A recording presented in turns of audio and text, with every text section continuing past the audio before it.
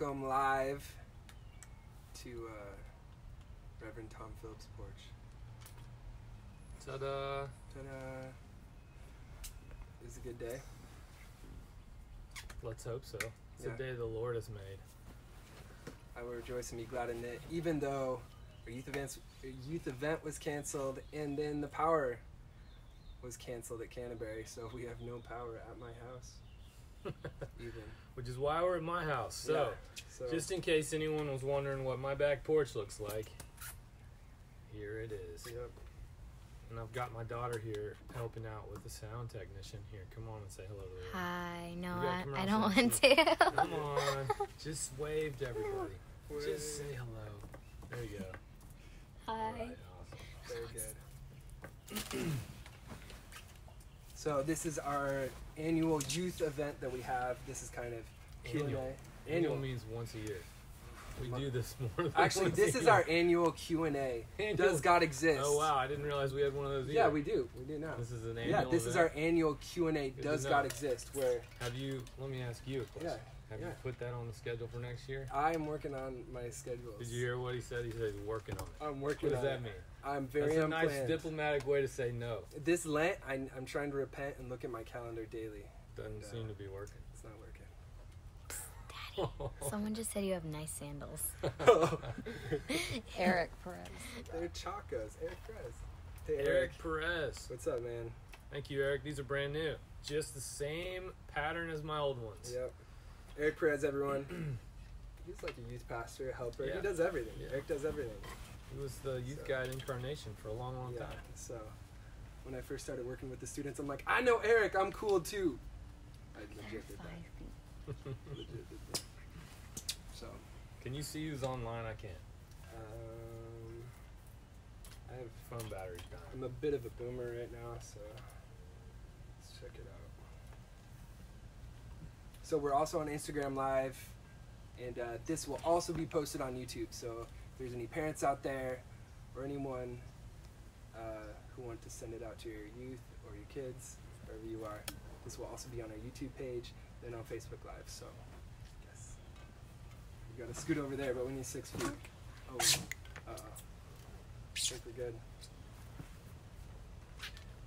Cool. All right, Tom, tell us a story about you at youth group. You were a PK. I never had a youth group. growing What? up. That's sad. No. Well, tell us a story about Well, quick, if you're just tuning in, here's what we're doing. We're going to give this a few minutes for people to jump online. But our goal tonight is to do your Bible questions and our Bible answers. We're not experts. I'm not a Bible scholar, don't claim to be. But I do know some stuff, and I'll be happy to tell you when I don't know. But we want you all to feel free to ask your questions about God, about who He is, about your life, your world. And we'll do our best to answer them using what we know about the Word, the Scripture, the Bible, and the character and nature of God. So that's what we're here to do. We'll start in just a minute. You're asking me to tell youth group stories? Okay, look. Yeah. I never had a youth group growing up. Our churches were small. My dad was a pastor too. I don't ever remember having a church that had a youth group. I know some churches that we were in, my brother and I have a twin brother. We were the only kids in the church, which makes it tough to have a youth group with your twin brother. Yeah. So I remember when I first got serious about following Jesus, I was 17. I had an encounter with God at a summer camp, Camp Crest, changed my life. Came back to Charlotte, where I lived after that experience, and started looking for Christian friends. And I had a good friend at the time. His name was Matt Pearson, and he invited me to a church in Charlotte. I can't remember the name of it, for a Super Bowl party, and it was somewhat of a youth event. And I went to that, and I remember joking with him years later. I said, "Hey, Matt, thanks for never sharing the gospel with me when I really needed to hear it." We laughed. I was his best man at his wedding. We're good friends now, and he is in Salt Lake City. He's a doctor, loves Jesus, got a great family. But I think the only youth event I ever went to as a high school student was that one, a football Super Bowl party, where Matt half-heartedly tried to invite me to his youth group. You got to give him some credit. Yeah. There you go. Yeah. I got a bug. That is amazing. Can you see who's online? Yes. We got the Andres. Yeah. Yep. Lauren and Blake are here. Sweet. Eric Perez. We got Wade. Wade Griggs. Wade, you're not in our youth group. Yeah. Wade, Sorry, buddy. You're the best. There's I a miss cutoff at 42, and I'm getting real close to it. Yeah. You are way over it. you. Wade, I miss you. Hope your shoulder's doing good. Yeah. Miss you too, Wade. Yeah. Just and kidding. we got Hang out, Wade. And You're we got welcome. Anissa, Nyasha, Really? Nikki. Yes. They're all on Instagram Live because Come on. Instagram's cool. Do you have an Instagram, Tom? That's a negative. I'm just kidding. I That's know. a negator, Skeletor. It's okay. So, I got this cool hat though. that is a cool Look. hat. It matches Incarnation colors. See that? So, It's trendy. It's a trendy hat. anyway, students, you can put your, if you have any questions, we do have a list of questions. If y'all are like, I don't know if I want to ask that question, you can ask it anonymously. You can ask it in the comment section. Or we have a list of questions too. Kind of those big questions that we all kind of ask in our minds. So, And let me say this. Yes. Seth wanted this to be an impromptu event, so he has not given me these questions ahead of time. And for that, I am angry and frustrated. rightly I'm so. just kidding. But we haven't put any thought into this. We're going to do our best to answer these questions faithfully as they come to us. So Yes. these are not questions for which we've studied. You can tune us out now after I've said that. Yeah. Look, you're on Instagram. Oh, there we are. Wow. Look at that. That's happening right now. Man, look, I'm waving at myself. We're so old right now. We are not cool. We are not cool. Alright. Look at that camera. In that camera. Alright. Let's do it, man. So, okay. Any students have any questions, or we have a warm-up question? A warm-up question. Yeah. The only question we've got so far is Eric asked if you have a twin, and you do. Yeah, I do, Eric, and his name is John Phillips, but you'll find him online under John Lindsay, Lindsay. He's quite a famous musician. He's traveled all over the world playing with big bands. He's made a lot of money doing that, and that's what he does. He is unbelievably talented. If you look up John Lindsay, JonLindsay, you're going to see him and a bodybuilder. Don't confuse the two. Yeah. The one that looks like me is my brother, and neither one of us look like a bodybuilder. It's true. It's very true. So sad. And the Hey Goods are here. Wow. So we got What's a up, Hey Goods? We got the crew. A lot of the crew. Great. So okay. Let's do some Bible. So all right. Well, since it doesn't look like we have too many questions in yet, I do have one of those hard questions that I gave Tom, not entirely advanced, but it says, "Does science explain everything?" Tom. Yeah, that's a great question, and I know that we've got people listening who are interested in this question because I know I've had this conversation with a couple folks in our church. No, the answer is wait. Ask the question again. Does science explain everything? Does science explain everything? Yeah. Like, does God? If God exists, like just think of, does God exist? Well, if God doesn't exist, does science explain everything? Or, phrase it however you want. Okay, does science explain it? Yeah. Okay, here's the thing. We worship a God who is the creator God of the universe. Mm-hmm. And so, therefore, we shouldn't be afraid of discovering his nature and character. Dang, there's a bug.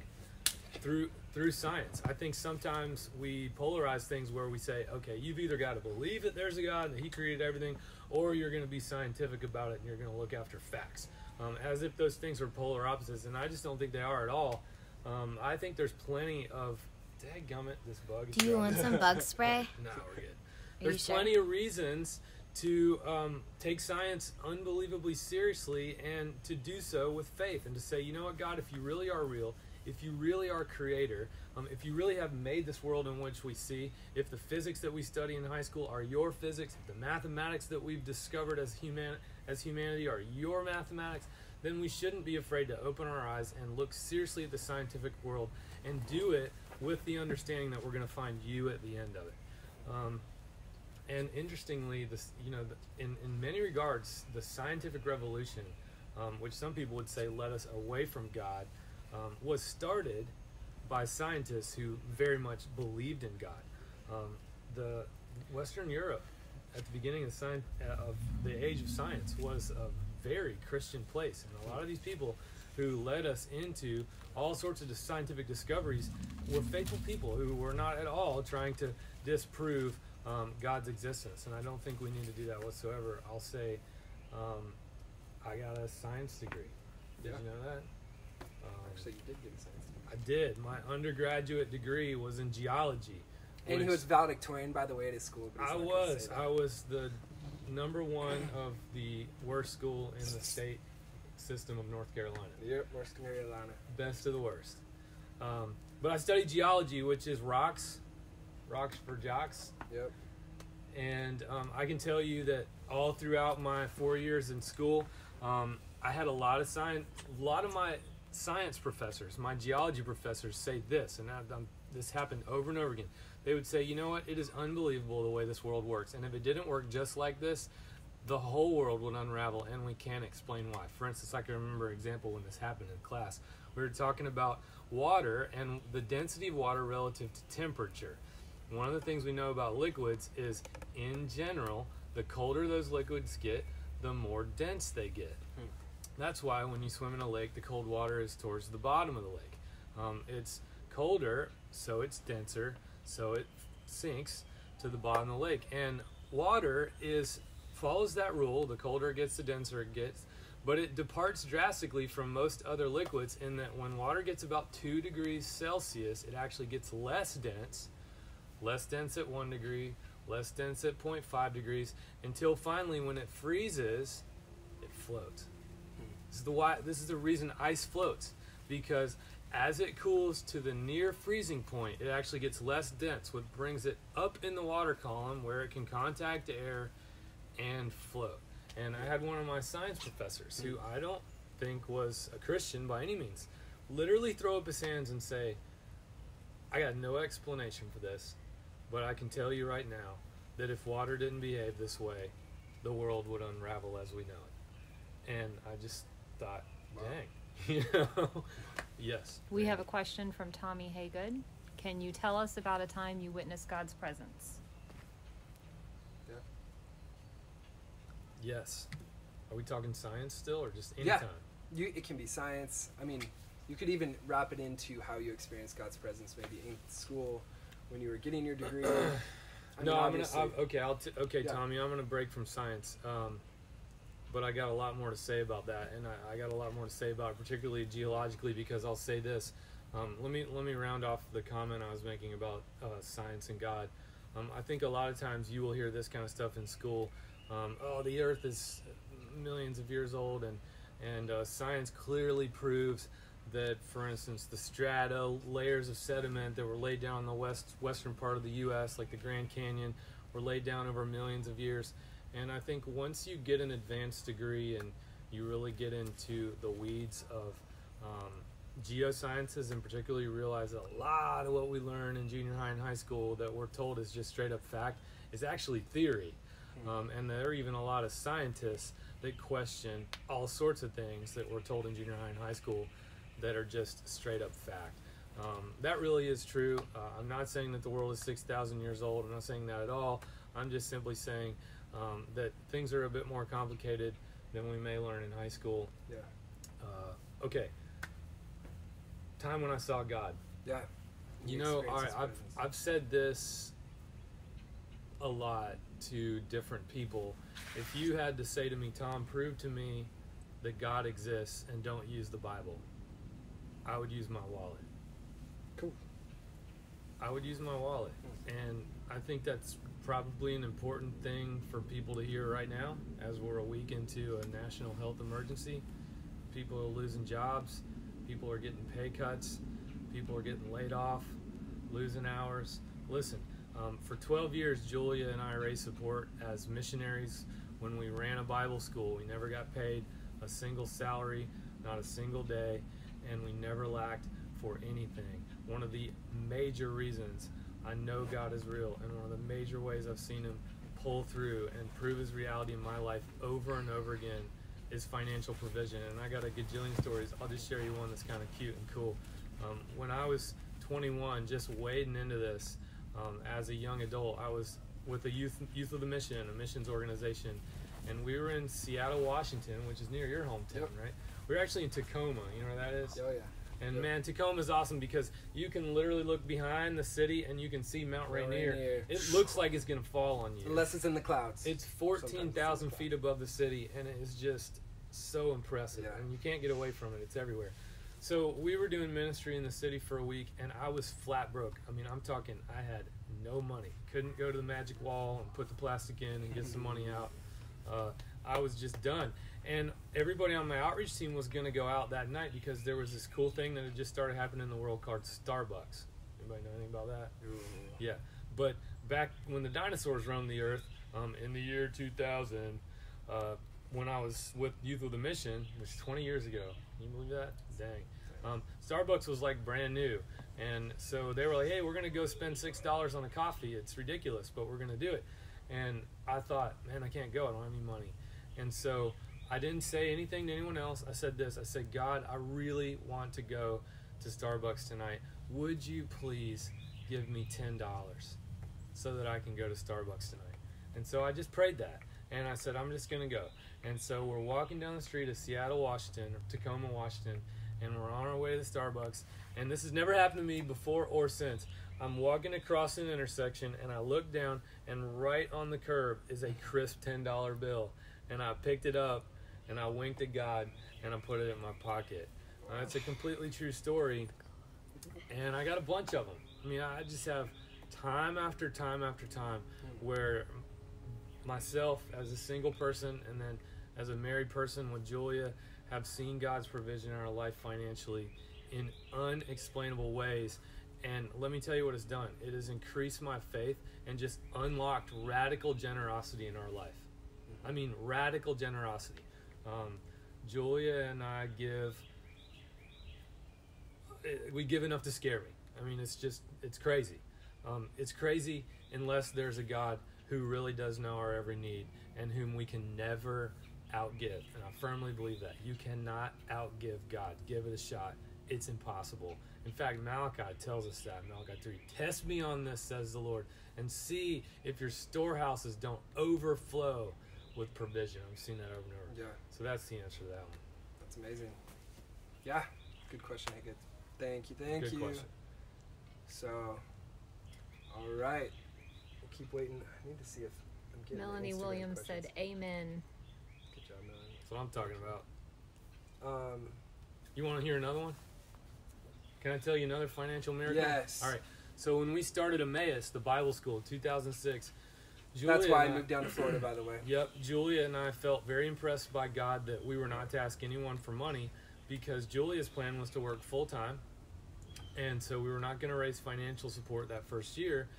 Julia was going to get a job in the local community. Well, we moved to Lake Lure in June of 2006, and Julia did not have a job. And we had about $1,000 in our bank account, which might sound a lot if you're watching this and you're 12, but it ain't a lot when you're grown up and you got to pay bills. That's less than a month's worth of rent even. Like, we were broke. We had nothing. And Julia was interviewing, but nothing had come through yet. So we're just praying, God, we really need your provision in our lives. We really need to see you come through because we haven't asked anyone for money and we're not going to. Well, I'm at the storage unit, getting our stuff out of storage, moving into an apartment that we're renting in Lake Lure. And there's this guy from New Jersey pulls up next to me. He's got a great kind of like gangster New Jersey accent. And he's talking under his breath, and I just started a conversation with him. So what's going on? He's like, I'm moving. I can't find anybody to paint my house for under $1,000, or he said under $2,000. Like the red flags are going off in my head. I'm like, listen, bro, I'm gonna guarantee you one thing. I'll change the color of your house for less than $2,000.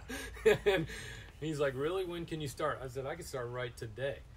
And the very next day, me and Julia were over at his house. We painted his entire house outside. We did such a good job outside that he asked us to paint inside as well. And he gave us $3,500 and a vacuum cleaner that we still have in our garage right now today. 16 years later, we're still using that vacuum cleaner, Yeah. and it is just a sign of the provision and blessing of the Lord.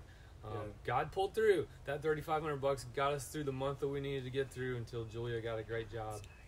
And we've just seen God do it. We've seen him do it over and over and over again. Yeah, and I don't know, am I allowed to talk on this Q&A?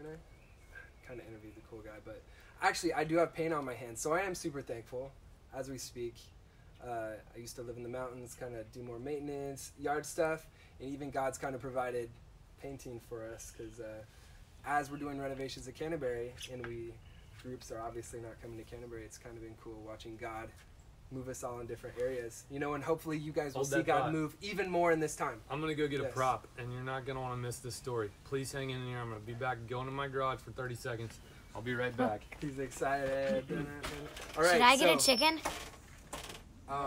Can she get a chicken, Tom? Dad, one of the tiny ones. I'm gonna do it. Gonna do it. Hey. No, youth events can be fun.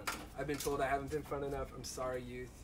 Actually, my youth trainer said I need to have more fun with you, so I say yes to the chicken. And yeah. Chickens are good.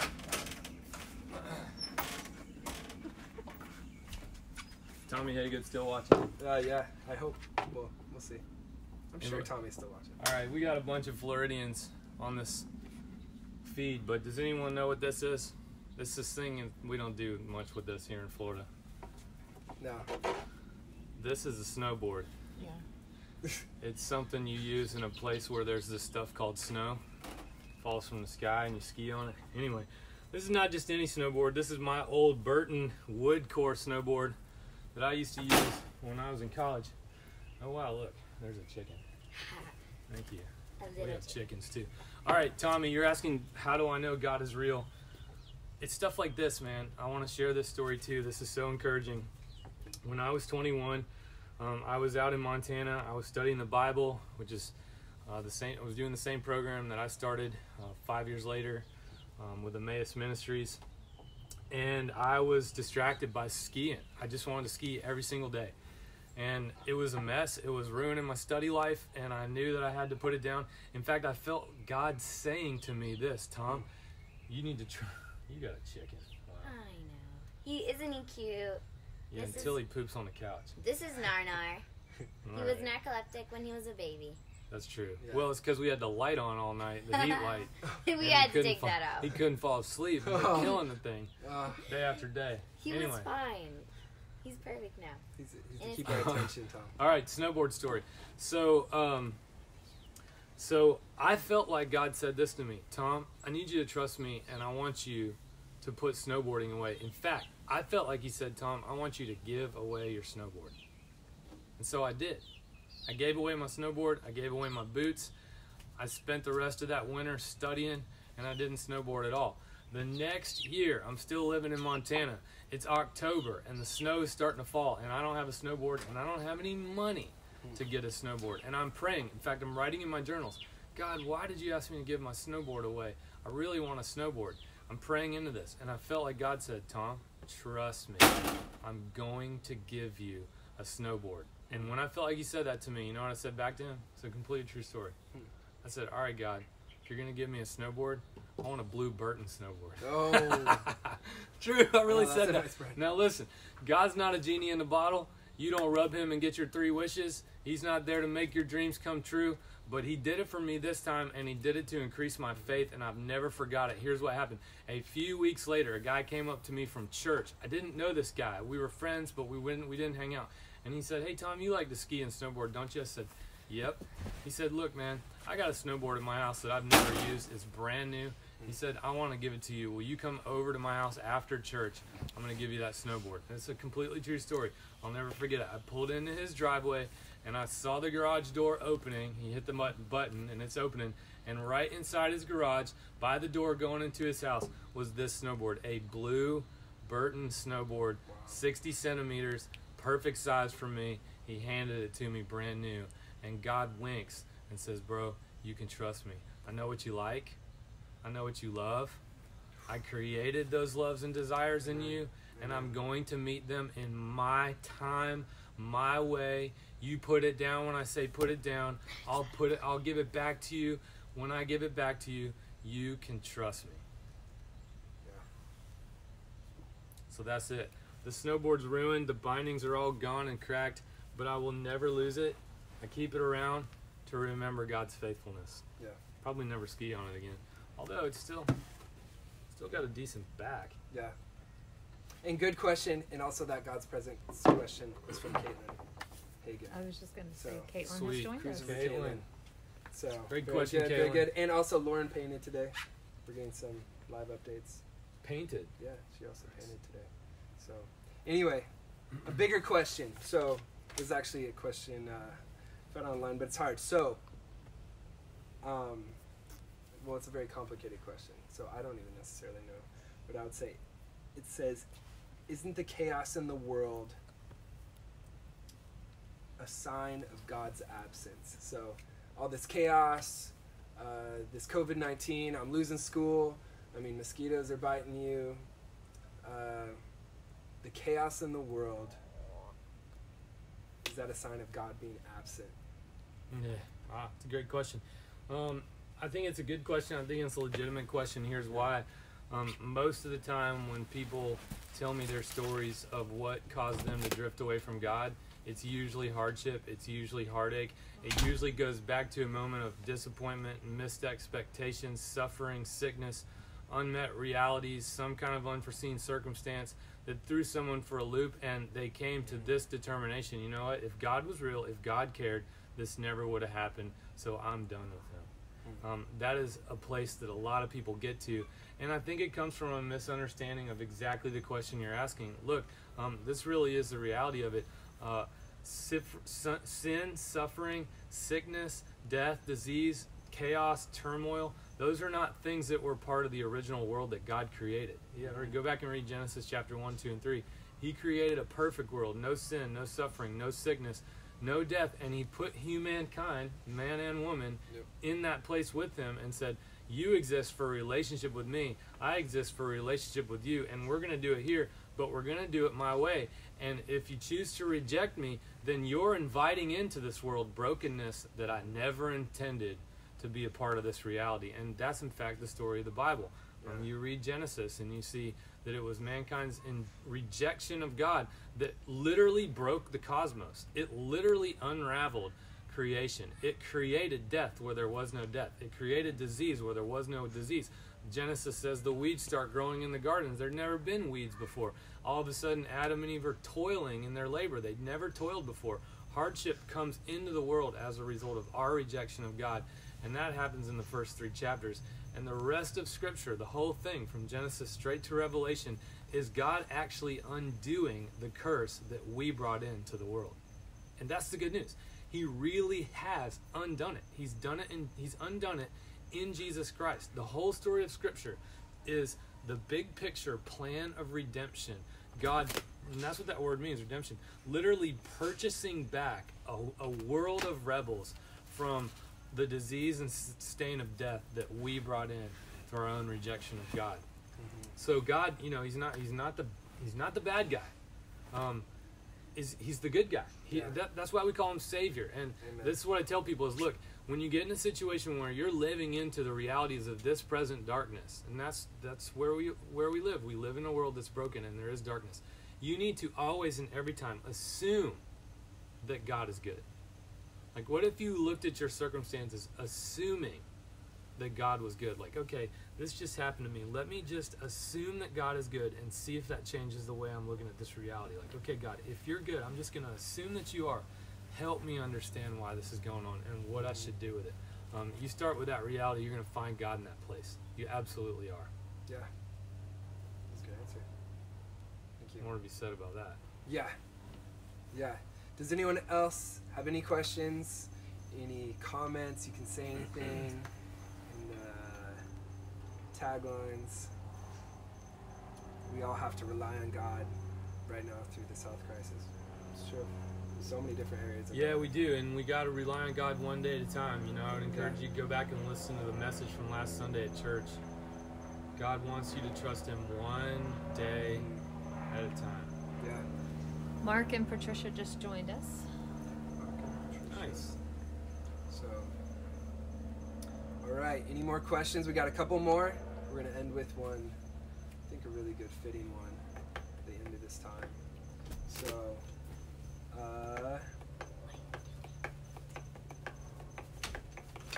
why don't we end with this one? See how it goes. And then if you have any questions with it. Does my life really matter to God? So, if God exists, which we believe he does, do I matter to him? Do these little situations in my life that I'm going through, what matters? How does it matter? Dang, Seth. Yeah. Does my life really matter to God? You know, all right, we'll get philosophical here for a second. Yeah. Every decision that we make and every thought that we have is really built upon our view of ourselves, our world, and our God. There's a lot of research and philosophical thought out there on the idea of a worldview. And a worldview is this.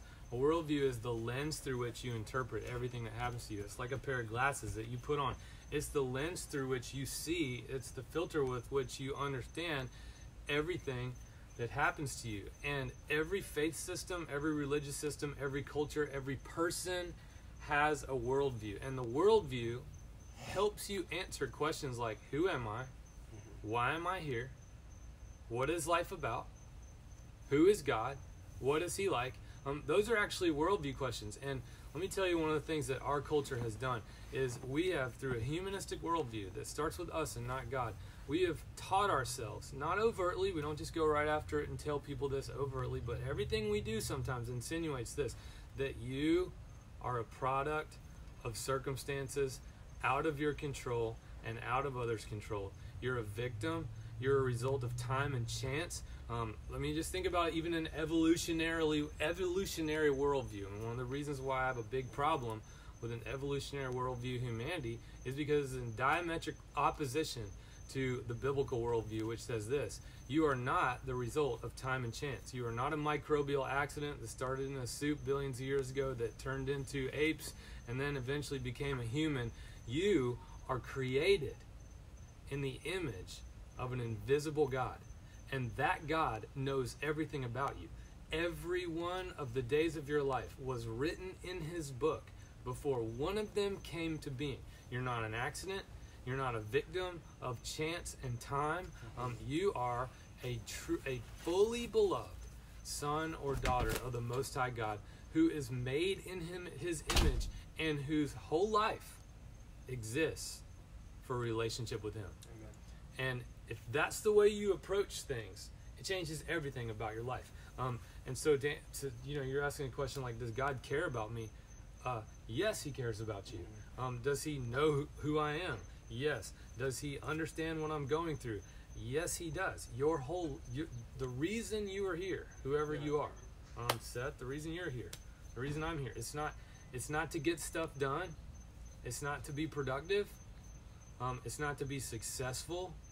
It is to know God, to walk with him and have a relationship with him. And that's oftentimes not the way our culture defines ourselves. I mean, in our 21st century reality, we are always evaluated and defined by what we produce. And so oftentimes when someone asks a question like, well, does God love me? Does he care about me? Why am I here? What is life about? They're asking that question from the assumption that they've got to get stuff done, make it happen, be successful the way the world says you should be successful in order to make their life count. And that's a ridiculous lie that our culture's propagated against us, and it's not the biblical view of things. Holy Scripture says this, that your life counts because you're made in the image of a God who counts. Your life has meaning because it's meant to exist in a relationship with God. You're not the sum of your products you produce. You don't count more if you have a good job. You don't count more if you get a better grade on a test. You don't count more if you're smarter, if you have a higher aptitude, if you're better looking, whatever that means. I mean, even think about that. When we evaluate ourselves that way, like, I'm not good looking. Who said that to you? You said that to you. You're evaluating you look in the mirror and you're evaluating yourself based on what the TV tells you should bring you worth and value. Well, hold on a second. That's a worldview question that you've just answered. That's a worldview assumption. Why don't you go to the scripture? The scriptures are so clear. No matter what you look like, you are beautifully and wonderfully made. Amen. You got incredible value, and you need to stop believing the lies. And there are so many ways that the world, the flesh, and the devil lies to us, and we believe it. And I believe it. So we need each other. Yeah. We need each other to tell each other the truth, to encourage one another as long as today is called today, to push ourselves collectively towards a holy God who doesn't, and remember what holiness means. He doesn't think like we think. Doesn't act like we act. He doesn't think about you the way you think about yourself. He doesn't think about your world the way you think about your world. And he's inviting you into that. He's inviting you into his otherness. That's what holiness is. Holiness is not churchy goodness. Yeah. It's not about avoiding fun things and praying more and singing old hymns. Holiness is an invitation into the total otherness of God, and that is always better than what we come up with ourselves. Amen. Preaching Amen. now. Yeah. And that's a God who exists, and I'm thankful he's God and I'm not, because he's so other. I'm also thankful So, you are not God. I am also thankful for Tom. So everyone say thank you, Tom, for Welcome. in this. And Thanks, Dad. Anybody got any more questions? They're coming. Hey, ha. Lauren, Just paying we can today. do some announcements at the end. And so Lauren posted, how is everyone's Mark readings? So comment, encourage each other. Hey, I love and, Mark. Bring me into that. Yeah. Mark's my favorite gospel. You wanna Because it's expound, sir? well, it's Expound. because it. Yeah, sure. Okay, Right, let's right. riff on Mark. Well, first of all, it's short, 16 chapters. and Yeah. So it's like the ADD gospel. Yeah. Short and sweet. Get it done before you get distracted by something else. Yeah. But let me tell you why it's also my favorite gospel. Each one of the gospels, Matthew, Mark, Luke, and John, here's my title for the gospels. One story, four perspectives. It's the same Jesus in all four gospels, but it's a different angle on who Jesus is. Matthew's writing to describe Jesus as the fulfillment of the Old Testament. He is the Savior of the Jews. He's the Messiah that the Old Testament looks towards. He's doing that because he's writing to a predominantly Jewish audience. John's writing to a group that's questioning whether Jesus is God. So John packs all these stories into his gospel that show very clearly that Jesus is God, fully God. He's doing that because his audience was unsure in that area. Well, Mark is writing to a suffering church. Yeah. Mark's writing to a church that's been unraveled by the first persecution in the Roman Empire, a persecution under Nero. After the burning of Rome in 64 AD, Nero brings the hammer down on the Christians and starts wholesale persecuting them. I mean, people are getting thrown to the arena. People are getting sewn up in animal skins. People are getting covered in wax and lit on fire for pagan parties. Yeah. I mean, and these are Christians. It was a really tough time to be a Christian in the New Testament. And so Mark just puts a 16-chapter gospel together showing us this, that Jesus is well acquainted with our sufferings. Yeah. That Jesus himself is the suffering, serving Messiah God. That he empties himself, taking the form of a slave, being born in human likeness, suffering to death, even death on a cross. That's what Paul tells us in Philippians. And that's the tone of the Gospel of Mark. It's just story after story after story of Jesus just offering himself over to a world who doesn't understand who he is. It's an incredible encouragement to Christians who are suffering too. So with that, I think that's a pretty good book to be studying right now. Yeah, and that's why we chose it, just because you can relate to anything we're going through, and that's what's happening. So still be encouraged. Encourage each other, text each other, remind each other. I know I've had to be reminded too. So wow. And also another announcement on Zoom. A lot of boomers, a lot of older people are using Zoom. So we're gonna have a link on the front page of the website.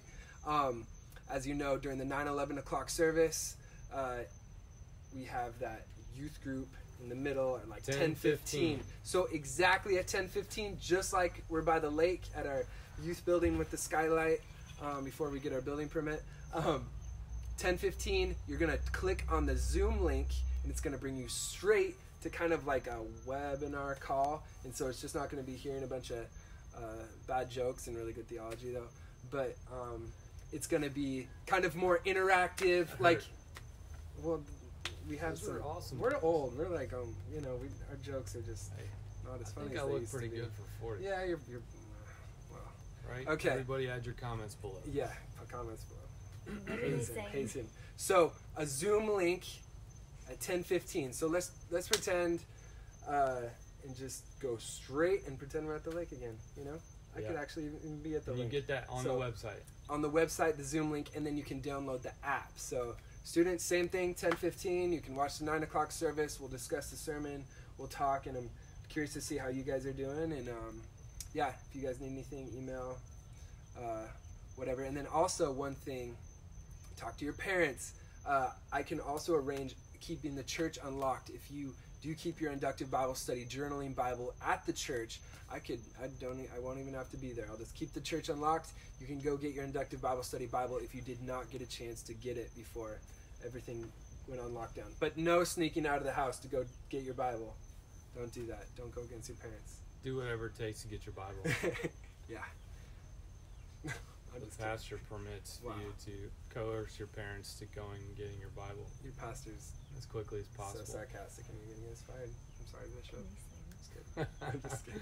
I'm just kidding. All right. Thank you so much. We love you guys. Be encouraged. I hope tonight encouraged you. This will also be on YouTube. See you if you need Sunday. to see you Sunday on Facebook. We're not rebelling. We're not breaking the. Psalm 23, the Good Shepherd. Yes, we're not breaking the Dyson rules. You're a little on closer than Facebook. 6 feet right now. I need you to lean that way. I'm sorry. I'm sorry, Tom. There we go. You Bye, better go everybody. jump in the chlorine pool. See you. Thank you, everyone, for being here.